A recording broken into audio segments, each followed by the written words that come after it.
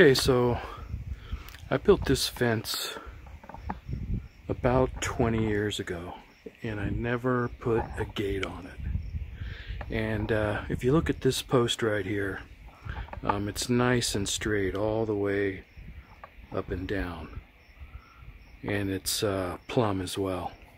But if you come over here and you look at this one, it's straight down at the bottom. By the time you get up, it has a really nasty twist to it. And I threw a tape measure up there, and it's out almost 3/4 of an inch by the time it gets to the top. So I need to build a gate for this part of the fence, and that's the challenge that I've got, is that twisted post. But that's going to be the project for this week, so let's get to it.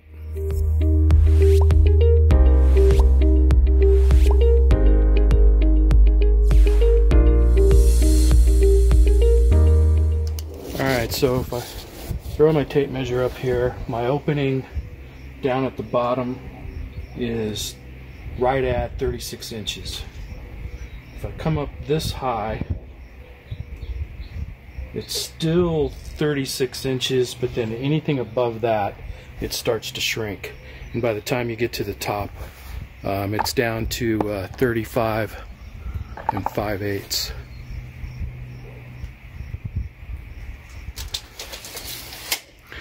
So the question is, do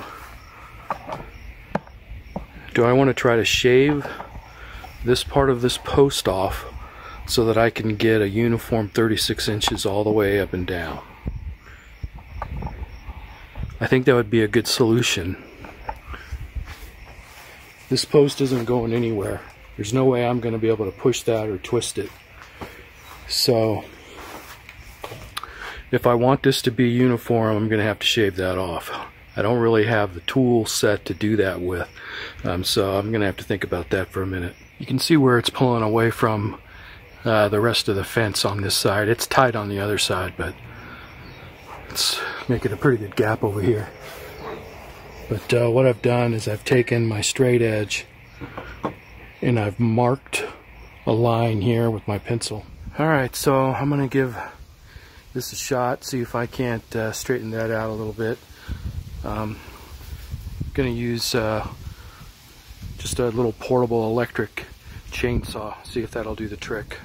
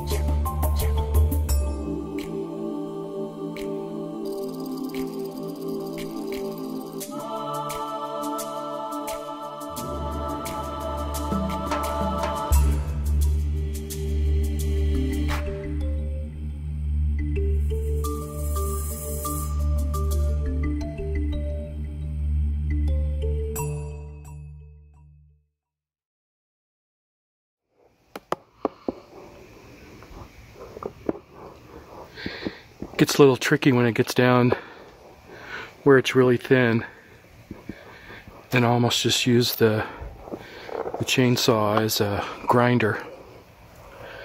Let me throw a tape measure up against that and we'll see how we're doing.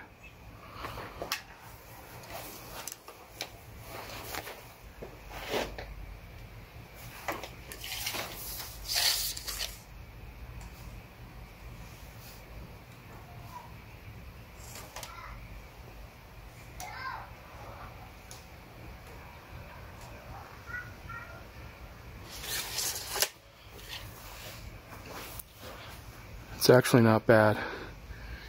It's pretty close to 36 all the way up and down. It's a little rough, but I mean, these are rough posts. Both of the posts are rough, even the one that I didn't work on. So I think I'm going to go with that.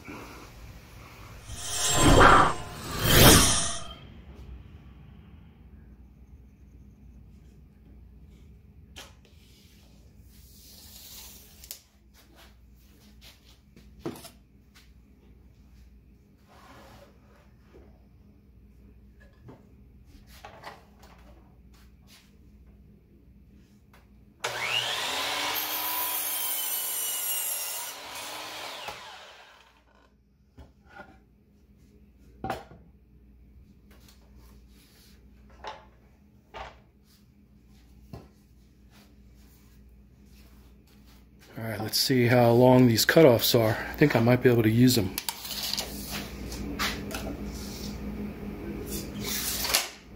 Yeah, those are 30 inches. These were 8-footers, so 96 minus 66, 30. And I only need 28 and a half, so I'm going to be able to use these for my other two braces.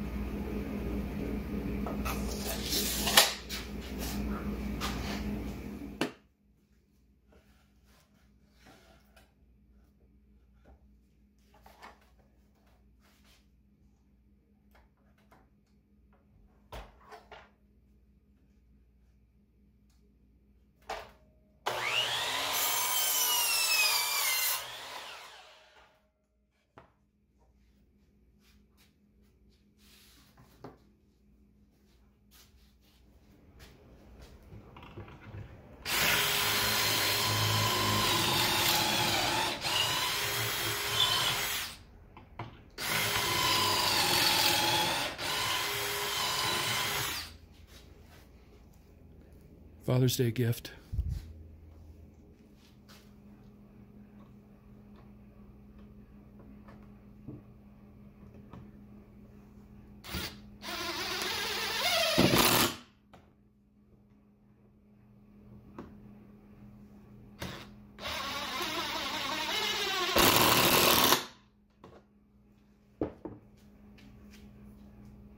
Alright, I'm not sure if you can see this or not, but these are 66 inches long, so I marked the midway point at 33 inches, and then 3.5, so I marked the midway point at 1 3/4 inches, and then I matched those up so that I can get this exactly in the center.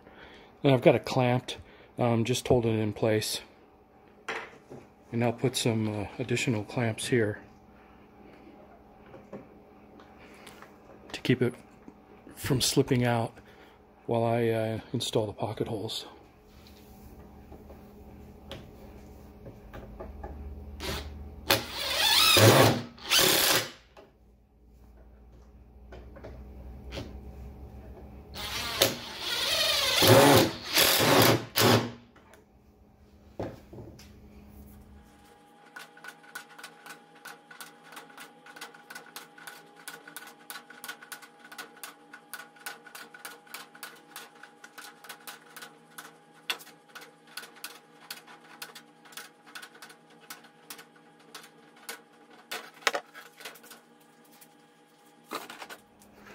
Okay, so I stapled down this one edge all the way across.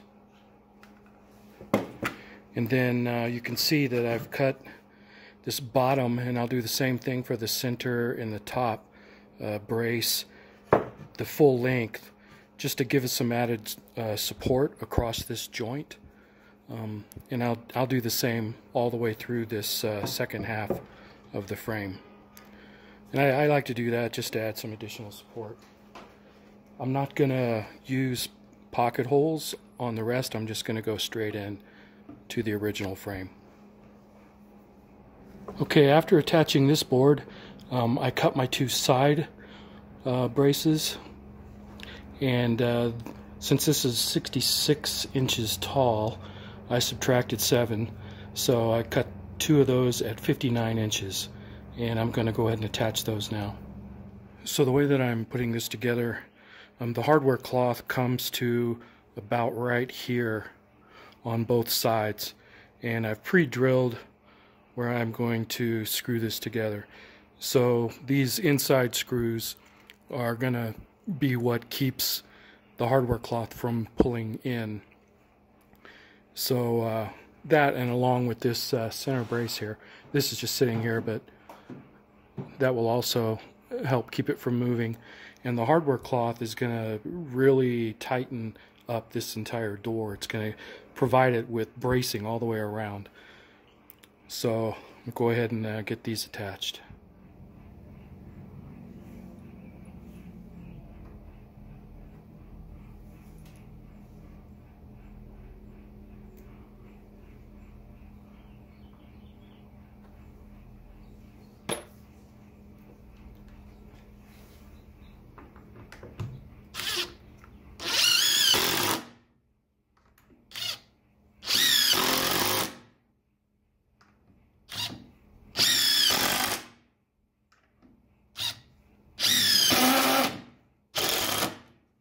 So here you can see how far over the hardware cloth comes. So when this is attached, it secures the hardware cloth.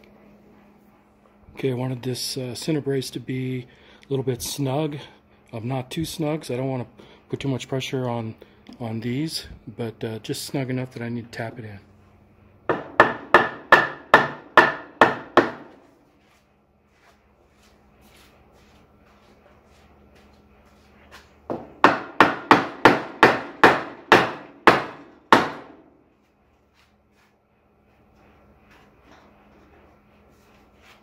Alright, gate is all put together.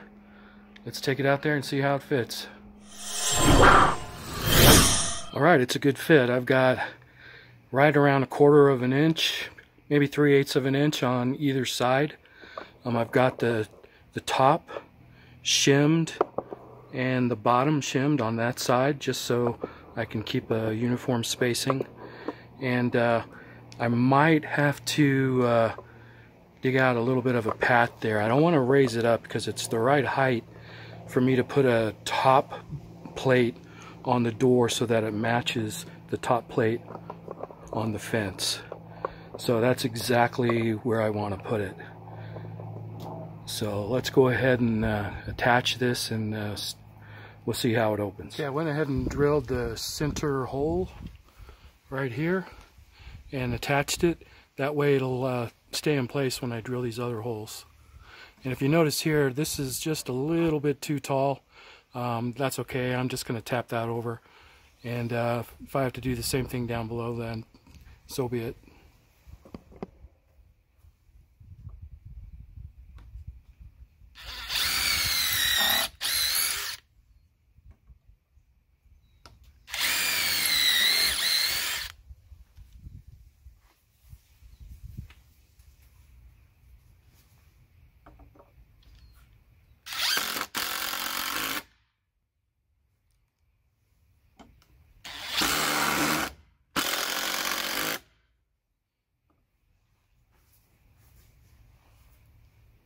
Okay, I went ahead and attached all 3 of these, and here, just to hold that nice and steady, I'm going to go ahead and drill these 2.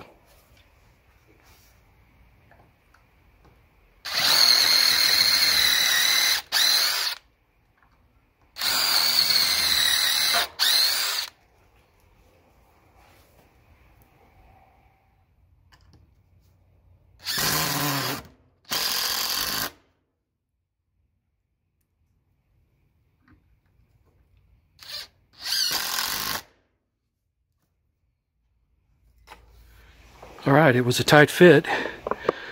I had to actually chip out a little bit of concrete around the bottom of that post and trim that that bracket just a little bit so I could get that to fit. But seems to open okay. Let's take a look at that.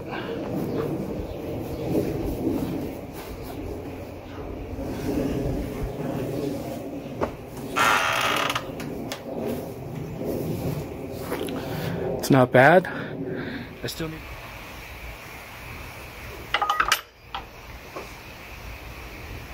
Pretty nice.